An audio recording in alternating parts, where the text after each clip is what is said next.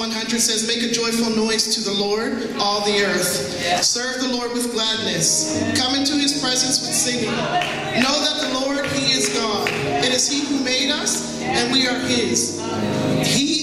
We are his people and the sheep of his pasture. Enter his gates with thanksgiving and his courts with praise. For the Lord is good. His steadfast love endures forever, and his faithfulness to all generations. Let us pray. Lord, as we come before you today, we welcome your Holy Spirit among us and celebrate the gift of life that you have given each of us. We ask that you would open our ears so that we may hear your voice, and open our hearts to receive your word in song, in prayer, and in your message today from Pastor Andrea. These things we ask in your name. Amen. Amen.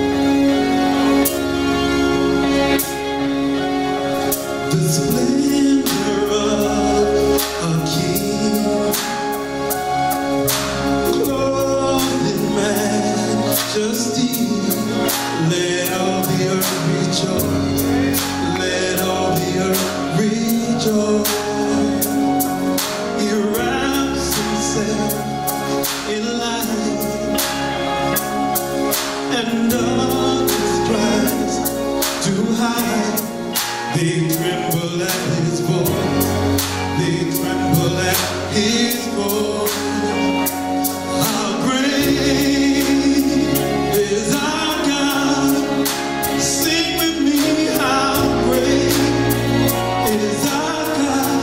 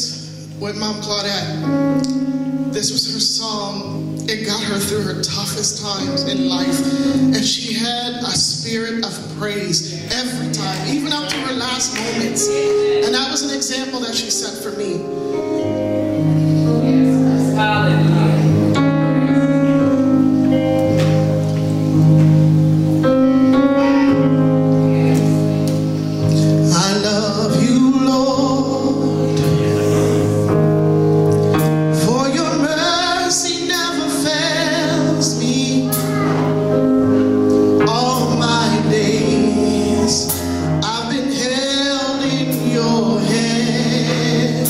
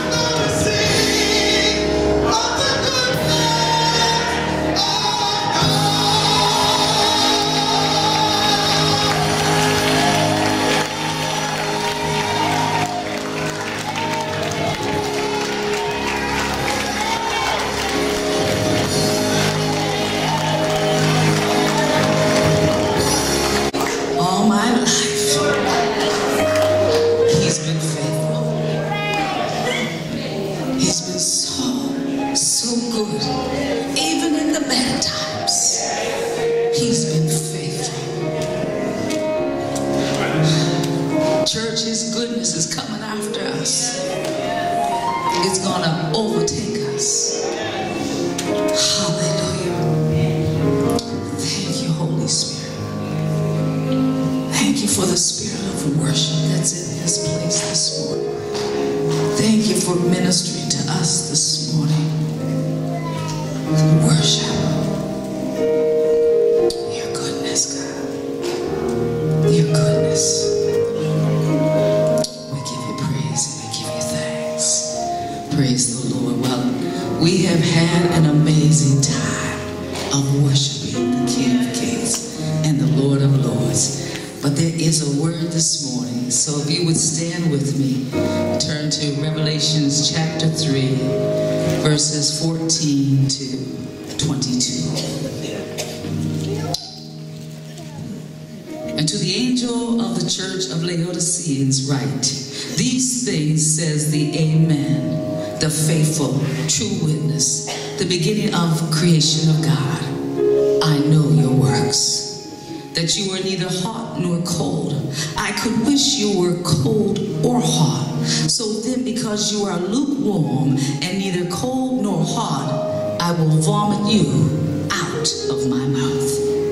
Because you say, I am rich, have become wealthy, and have need of nothing, and do not know that you are wretched, miserable, poor, blind, and naked.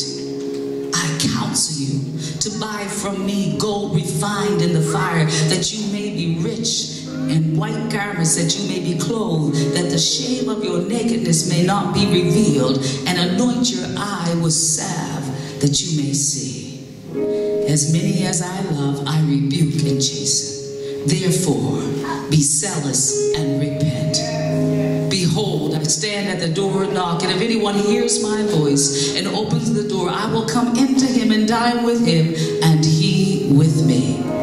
To him who overcomes, I will grant to sit with me on my throne, as I also overcame and sat down with my Father on his throne. He who has an ear, let him hear what the Spirit says to the churches. Father, in this preaching hour, God, I come before you once again, your humble vessel. God, I ask one thing and one thing only. Use me for your glory. Anoint me afresh from the top of my head to the soles of my feet, God, that makes preaching easy. Open hearts to receive the word that you have today, God. And we'll be ever so careful to give you all the glory and the honor and the praise. In Jesus' name, amen. Amen. And amen. Praise the Lord. Well, this letter this morning contains the revelation given to John by God while he was on the island of Patmos. Jesus, in his observation, let me just say this before I go any further. I'm going to entitle this The Lukewarm Church. But I had in my mind, church, you're making me sick. But I thought that kind of hot. I better stick with the lukewarm church. So, anyway, I'm going to stick with the lukewarm church. Okay, that's what I'm going to stick with. It's just for you, Natalia, so you know. Jesus, in his observation of the church in Laodicea, sees that there are problems in the church. Not our church, all them other churches. The church is falling short and living up to their full potential in God. I'm confident, church, that Jesus is now seated at the right hand of the Father in heaven, making an observation about churches. East Preston, if the truth be told, too many churches, including East Preston, see, y'all thought you were off the hook, are falling short and not reaching our full potential in God. We serve a God of second chances. And Jesus writes this letter to the church in Laodicea to let them know that even though they have been falling short, he has not given up on them. Oh, aren't you glad for second chances? You see, Laodicea was one of the richest commercial cities in the world. It was known for its banking system, wool production, manufacturing of clothing and carpet. It even had its own medical school. And no doubt it was an attractive city to live if you wanted to live in a city. There was a lot going on in Laodicea. And the church in Laodicea existed in this affluent environment, which caused them to focus on acquiring material wealth and greater accomplishments. The church looked really good externally, but the church had problems. The problem is this.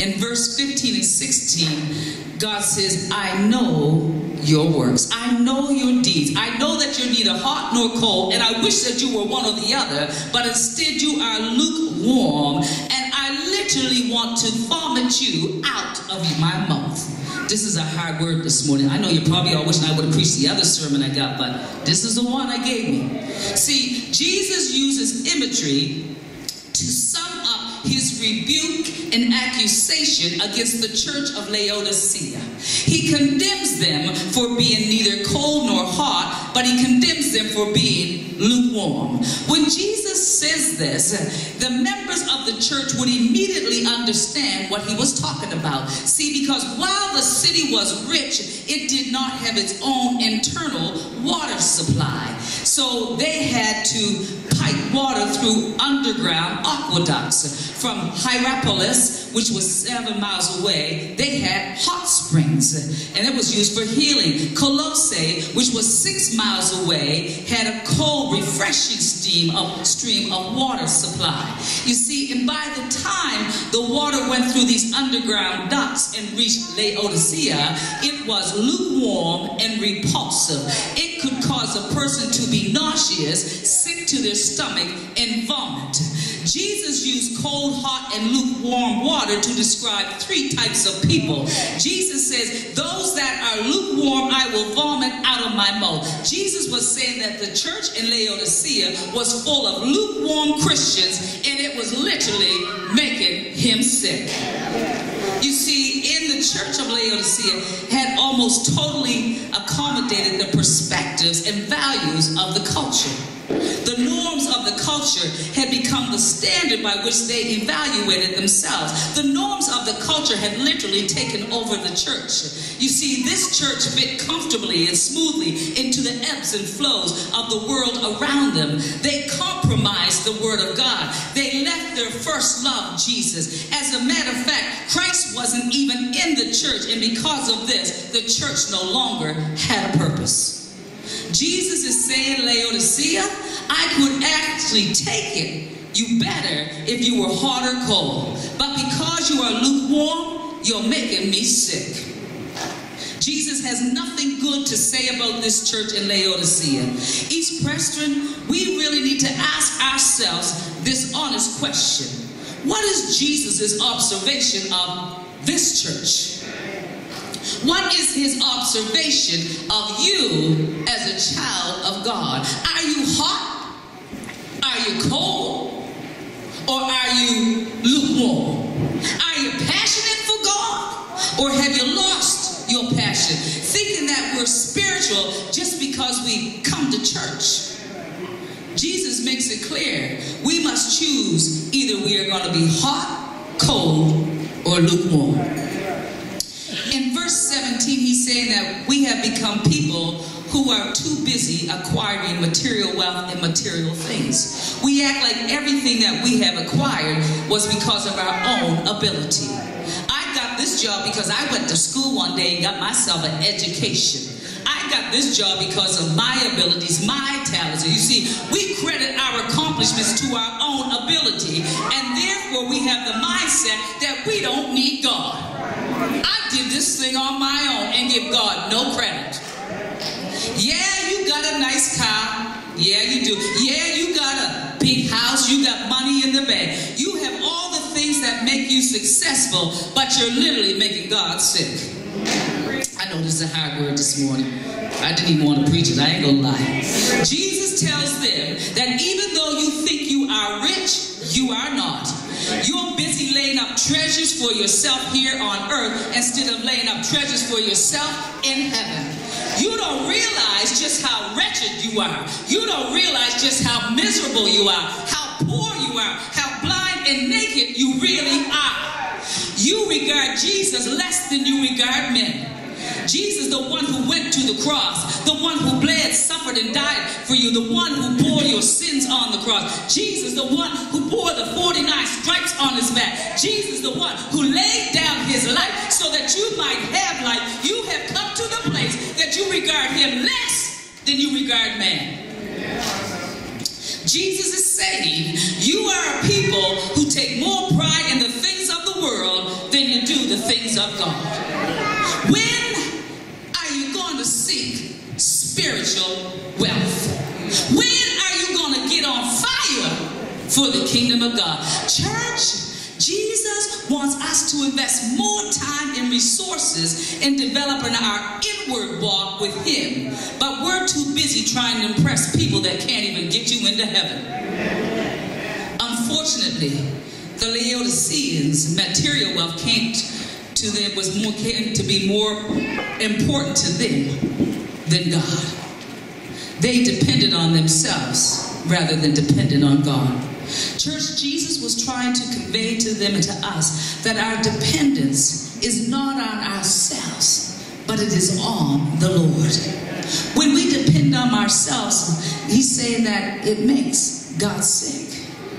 God wants us to recognize and realize our dependence we need to depend on him. We need to trust him in every aspect of our lives. We need to trust him with our children. We need to trust him with our finances, trust him with our marriage, our health. We need to trust him to build that new church.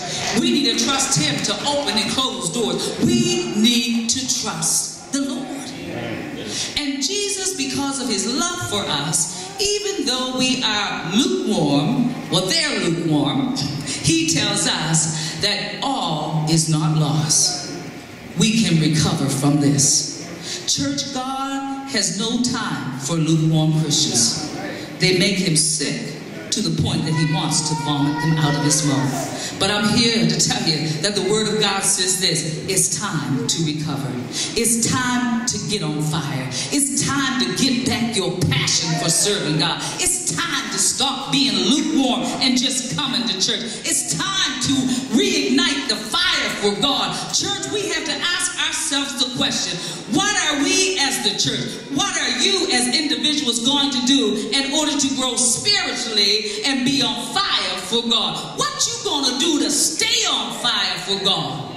Jesus is telling them, and he is telling us, that we need to be spiritually wealthy, not earthly wealthy. Church, when was the last time that you assessed whether or not you were on fire for God? When was the last time? I'm here to tell you, we are in the last days, and Jesus is coming back soon. I'm here to tell you that Satan knows it. That's why he's busy using every ploy that he can to distract us from the things of God by using the things of the world. And I'm here to tell you, if we continue to dabble, if we continue to participate, if we continue to practice the things of the world, we are making God sick to the point that he wants to vomit us out of his mouth. I don't know about you this morning, but the text in Matthew 7:21 to 23 scares me. When it says, not everyone who says, Lord, Lord, shall enter the kingdom of heaven, but he who does the will of my Father in heaven. Many will say in that day, Lord, Lord, have we not prophesied in your name? Lord, I even cast out demons in your name. Lord, I came to church every Sunday. Lord, I sang in the choir. Lord, I preached the word. Lord, I was a deacon. Lord, I was on the worship team. And he says, and then I will declare to them, I never knew you. Depart from me, you who practice lawlessness. Depart from me, you who defy me. You who go against my word. You who defy my ways. You who are lukewarm. God is looking for a church of Christian folk who will truly be on fire for him, not lukewarm believers who make him sick. You see, there are some Christians who think they are on fire for God, but really they're just actually lukewarm. What does it mean to be hot and on fire for God? You see, so in order to understand what it means to be on fire, we first need to understand what the word fire means. What is fire? How do you start a fire? How do you keep a fire going? What causes fire to go out? You see, in the natural, fire is a chemical process that requires three things. It requires oxygen, it requires heat, and it requires fuel. It is when these three things come together that we get fire. And if one of them is missing, then there is no fire. And so in order to get my point across this morning about being on fire for God, let's look at the process of firing up an old wood stove. Hello, somebody. Anybody remember back in the day when you had to light that wood stove to keep the house warm? How many remember how cold it was in the house when the fire went out? I'm here to tell you it's cold in the house when the fire goes out. And that's exactly how it is in God's house. It's cold when there's no fire. I'm so thankful today for hot air and electricity. Oh my goodness, yes I am. Electric heaters, hot heaters. But back in the day, you would have to put so many blankets on you to keep warm that you couldn't even move because you had that many blankets on you. Well, I remember my mother saying to me, Andrea, it's time to fire up that stove. I was the eldest. Everybody else stayed in bed and I went on the cold to light the fire. There's a problem being the eldest. So the first thing I did was I had to get my fuel, which was my paper and some, thin kindling wood, and then you start by, how you paste the paper on the bottom, right? Then you put some thin kindling wood on top of that, right? And then you got to get your heat, which is that match. You got to light the fire. See, and if you didn't have a match, you took some tall tissue and stuck it in the toaster. You all know it's true. You stuck it in the toaster, set that thing on fire and run like crazy on the toaster. Making sure you didn't set the house on fire. But how many know that when you went to set that fire, you really didn't get fire right away, did you? No, because the first thing you got when you fired up the stove was you got smoke. I want to know, what can you do with smoke?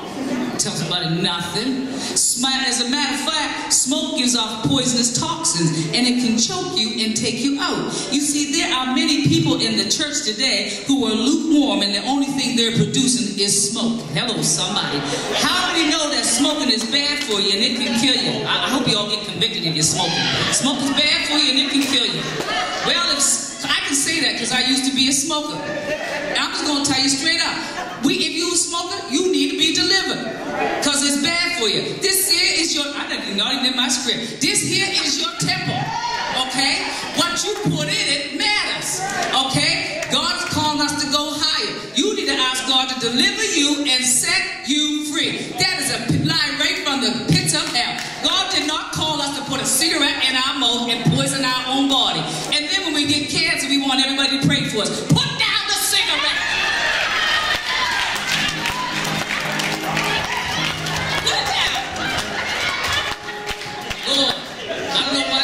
Say that, but anyway. Lord have mercy. This is a hard word today. Lord Jesus. Yes, sirree. Well, as a matter of fact, I would say that when those smoky Christians come around, you and I ought to act like a smoke detector. We ought to go around and stop beeping. Danger! Danger in the house! Smoky Christian in the back! Smoky Christian to the left! That's what we ought to do. But I said it takes three things to make a fire. Fuel, heat, and oxygen. And after you light the paper on fire, the next thing you do, what do you start doing? Yeah, what's wrong with that? You blowing on that thing to get that fire going. And after you light it, the next thing you know, you got fire. Church, you can't do anything with smoke. But how many know when you get fire? You see, when you get fire, you get a source of heat. When you get fire, you can cook some food. When you get fire, you can burn up some garbage. I'm here to tell you that when there's fire in the church, you can draw somebody else to the fire. When there's fire in the church, you ought to set other people on fire. Oh, come on, somebody. When there's fire in the church, we can burn up some things that are not of God. When there's fire in the church, it'll burn up some shackles. It'll burn up some bondages of shame and rejection. When there's fire in the church, the Holy Ghost will come down.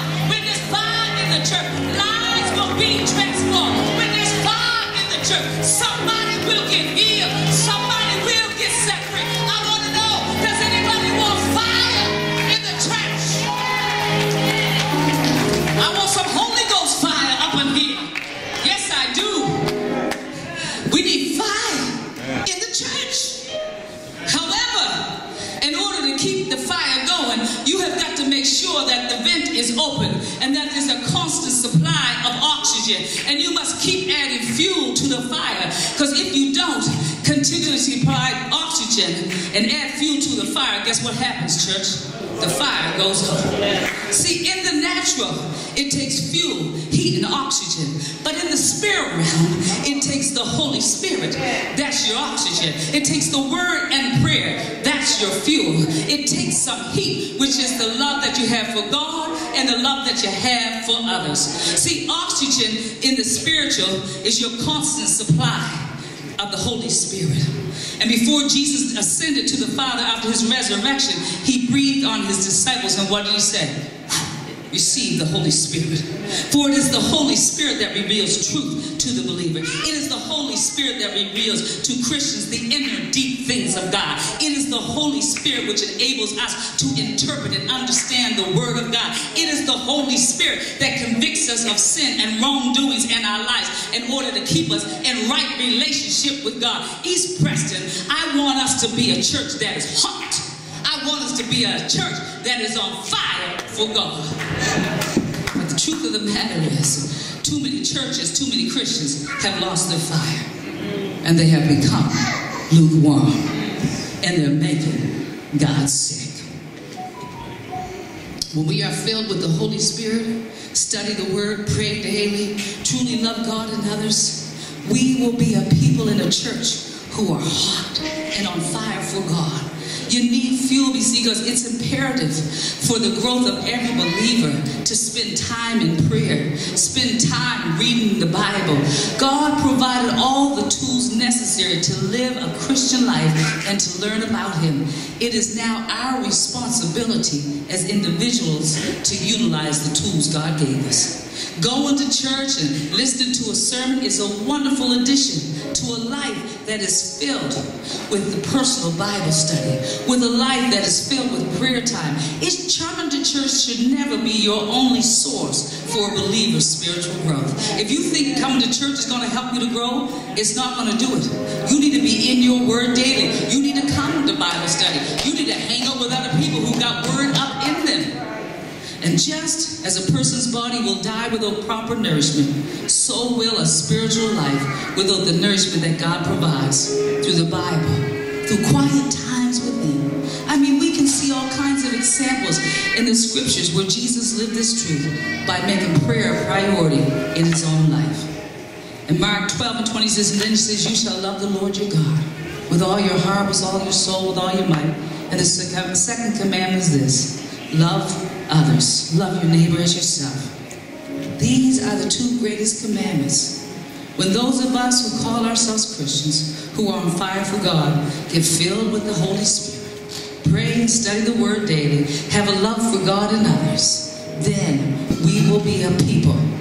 We will be a church on fire. See, God wants a church that is hot and on fire for the kingdom. He doesn't want to be sick around us. Oh, no. He doesn't want to really vomit us out.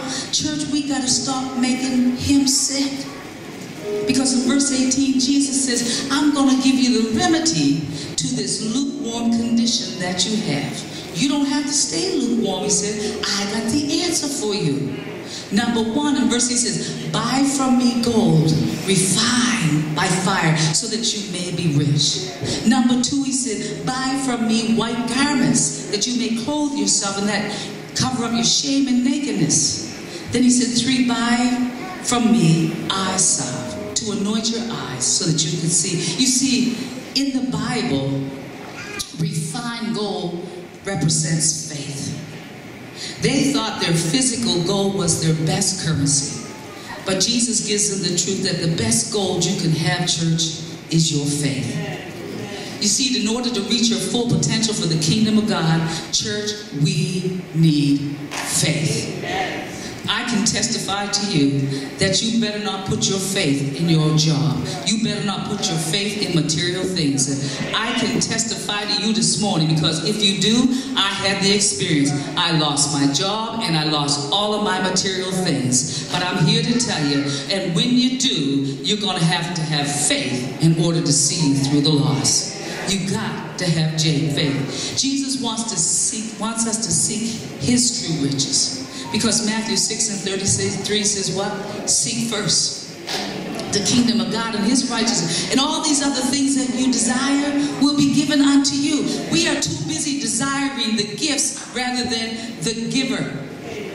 That's the problem we have. And Jesus says, if you desire me, the one who gives the gifts, guess what? I'll give you the gifts that you desire. Colossians 2:3 tells us that true riches come from having the knowledge of Christ.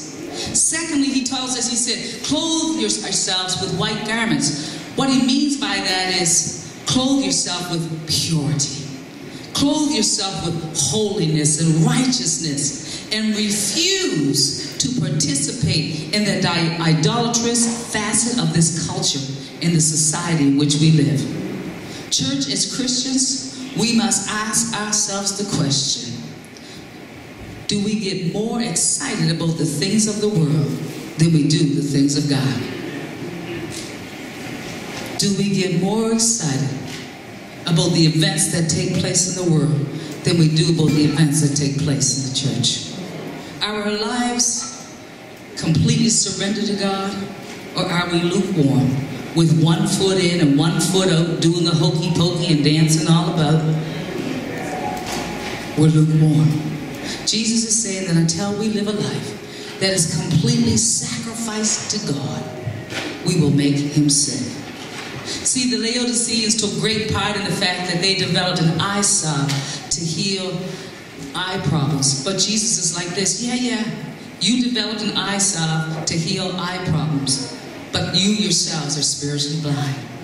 Church, in the same way Jesus gave physical sight to the blind, we need him to give us spiritual sight, so that we can clearly see the danger that our association with this idolatrous world poses to our faith. We need spiritual eyesight, church, so that we can clearly see the truths of God's word and the lies of this world. See, the Laodiceans' illness of being lukewarm could only be remedied by a renewed relationship with Jesus Christ, by buying his true spiritual resources of faith, purity, holiness, righteousness, and spiritual eyesight.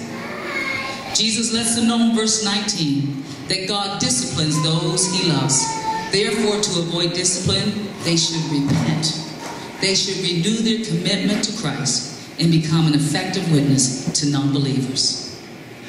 Church, Jesus loves us so much that he offers us grace in verse 20. He says, in spite of us being lukewarm, Jesus says, behold. He said, behold, I stand at the door and I knock. I'm knocking on the heart this morning. I'm knocking on the door of your heart this morning. And he said, if you hear my voice, if you hear my voice, open the door. He said, and then when you open the door, I'll come in. I'll dine with you and you with me. Notice, Jesus didn't say he would open the door. Why?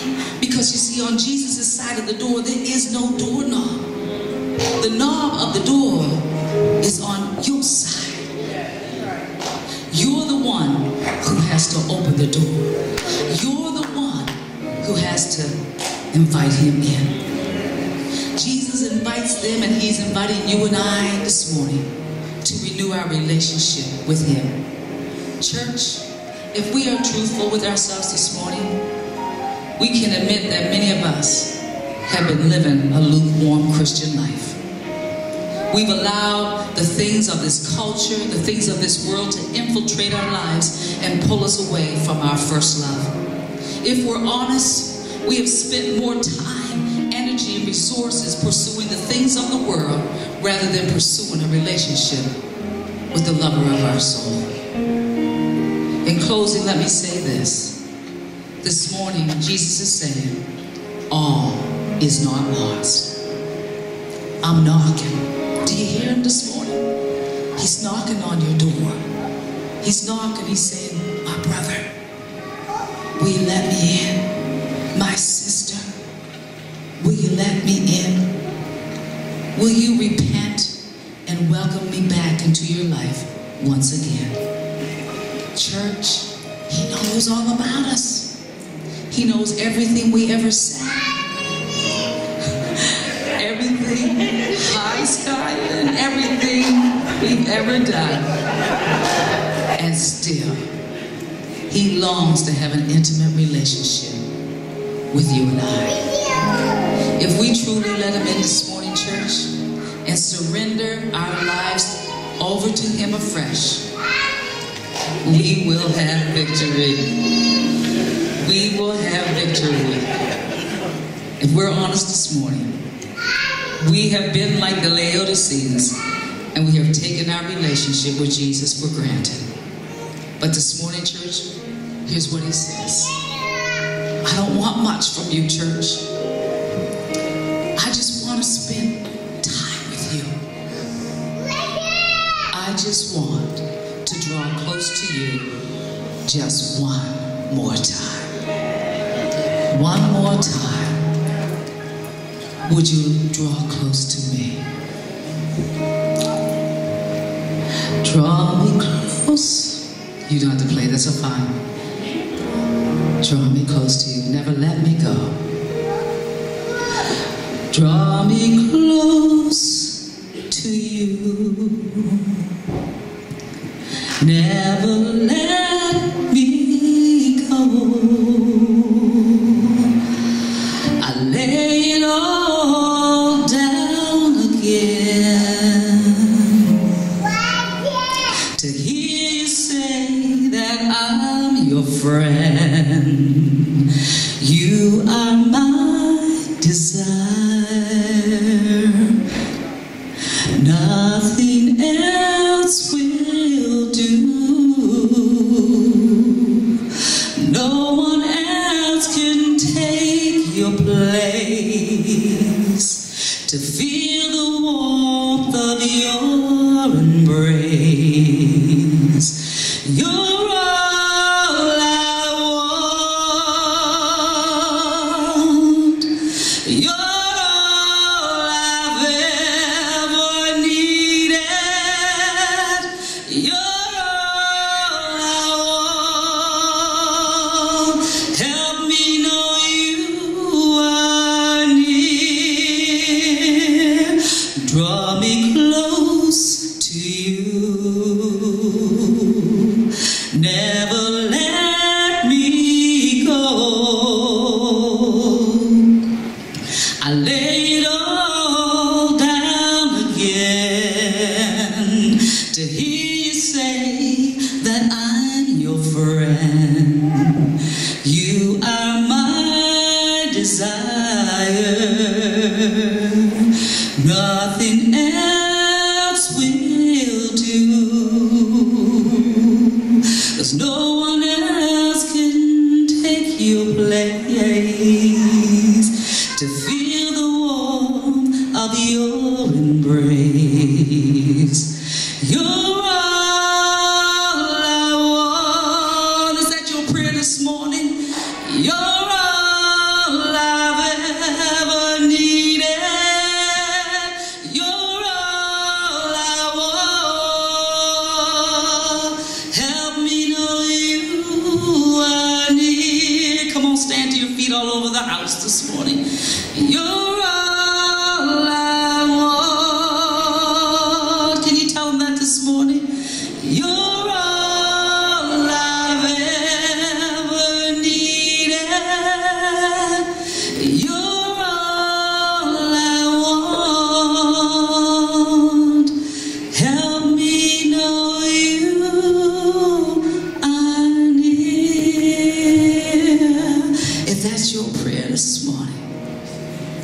God, you're all I want. I don't care about the riches of this world. If I got nothing else, if I have you, you are all I want, God. You're all that I need.